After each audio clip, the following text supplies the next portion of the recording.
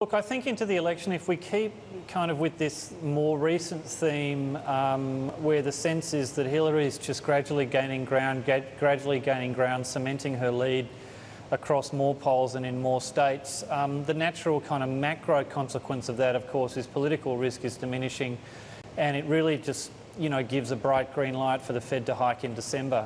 So that's consistent with just this grinding period of US dollar strength we've seen start to emerge over the past couple of weeks.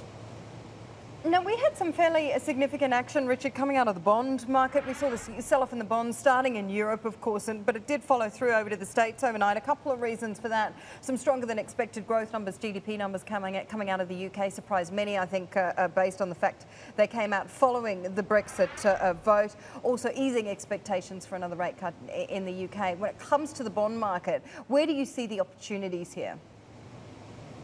Look, I think bond yields still have a bit further to increase. In fact, if you made a list of all the reasons to buy bonds this year, almost all of them have shown some kind of deterioration in those bullish bond drivers. As you say, the Bank of England's kind of introduced QE program after Brexit, with hindsight, doesn't seem necessary at all as the economy outperforms.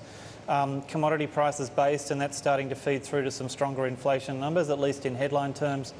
The Fed has been very cautious all year, but it seems pretty clear they want to hike in relatively soon.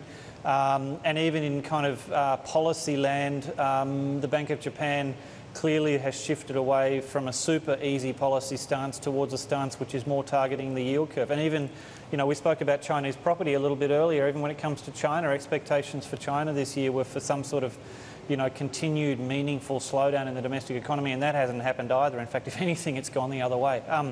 So all of that, I think, says bond yields still have a somewhat further to go in this sell-off, and that's going to continue to strengthen the dollar a bit, I think, over the next couple of weeks.